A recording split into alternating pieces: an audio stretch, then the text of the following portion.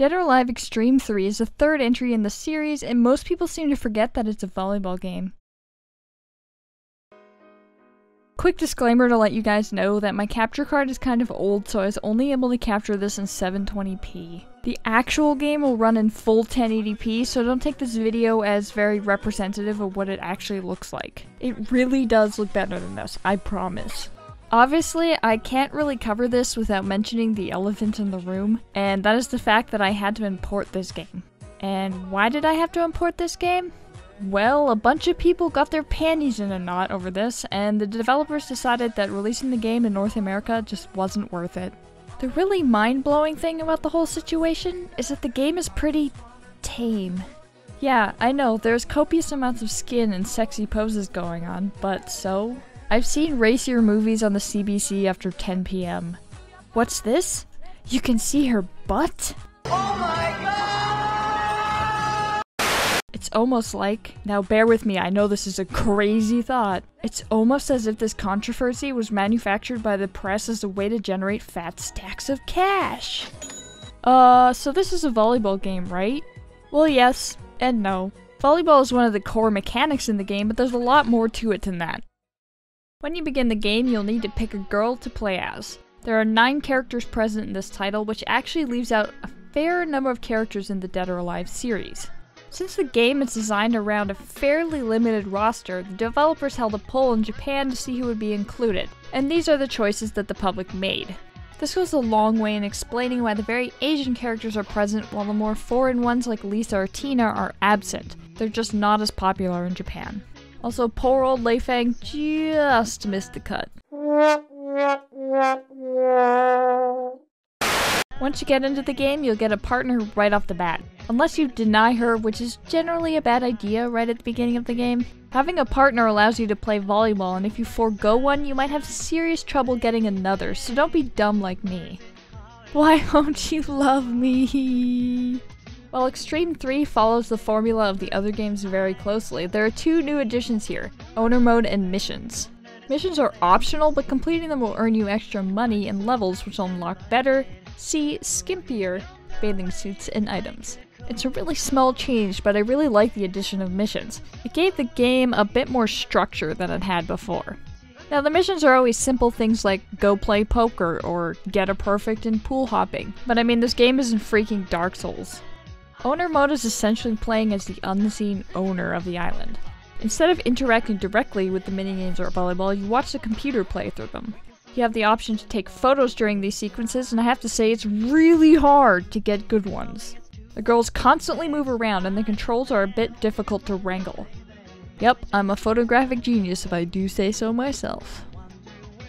Yeah, this isn't super thrilling stuff after you've already jerked off, but doing this allows you to gain money in your owner account, which you can use in the exclusive owner shop.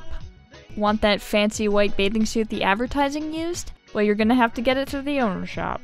I'm not gonna lie to you, getting enough money to purchase stuff in this game will take a long time and can feel oddly grindy.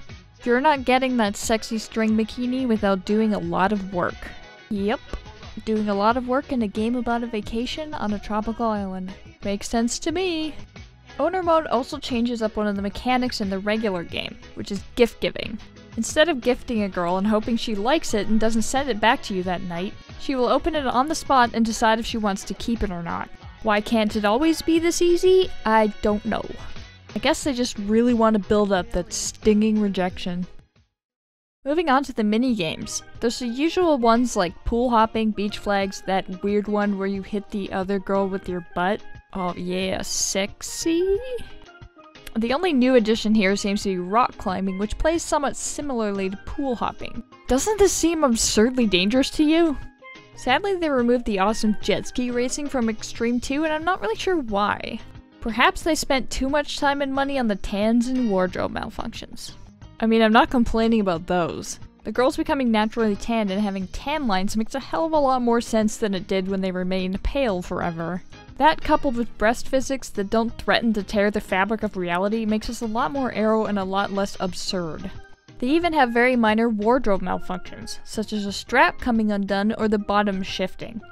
Of course, it's not all amazingly nice looking. A lot of people have pointed out how messed up their ankles are, which is true, but there's one aspect that other people seem to miss, and that is the finger and toenails.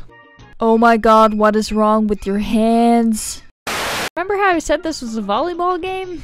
Well, it is, and it plays just as smoothly as it ever has. This is probably the best volleyball experience that you can have, and it kind of is one of the only ones.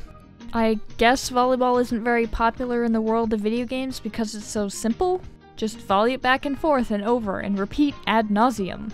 Then again, it's not like tennis is that much more complicated, so why does that have way more games based on it?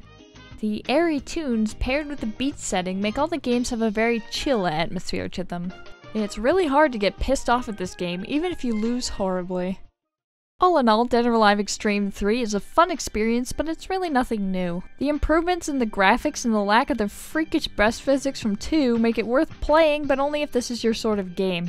And I don't just mean the titillating parts. If you're only here for the boobs, then this game is gonna wear out its welcome extremely quickly for you. If you like the series, then pick this up. If you're not sure if you like the series, try it out at a friend's house, I guess? Well, I must go. My beach waifu awaits. Hey guys, thanks so much for checking out my video. If you liked it, don't forget to hit the like button and to subscribe for more. Also check out all my social media accounts to see what I'm up to. And maybe hit up my Patreon to help me do this full time.